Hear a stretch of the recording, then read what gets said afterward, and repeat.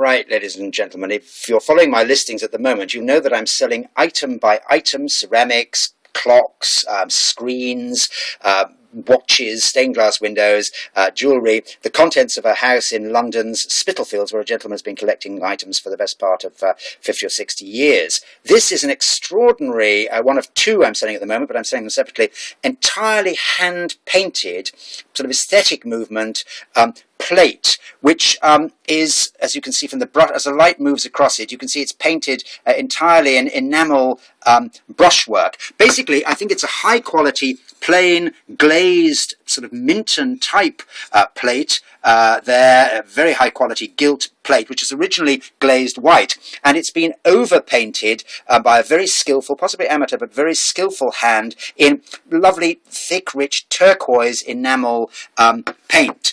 It's not blue. This is a rather sort of more royal blue than in reality. In reality, it's a lovely, rich turquoise colour, which just does not come across on my mobile phone. The phone sort of compensates. It makes it ink blue, whereas in fact it's a lovely sort of eau de Nil, deep eau de Nil turquoise colour.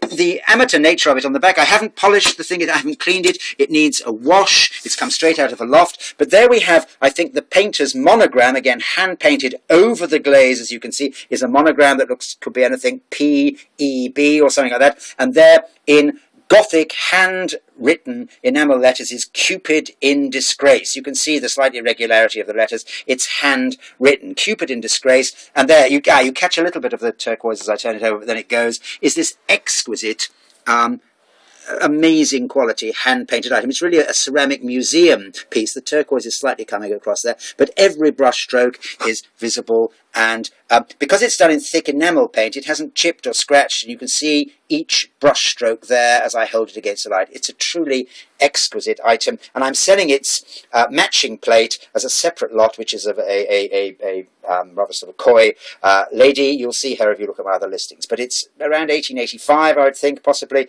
Some aesthetic movement, as you can see from the floral background, plate with Cupid in Disgrace. Utterly charming, possibly unique. Thanks very much indeed. Bye.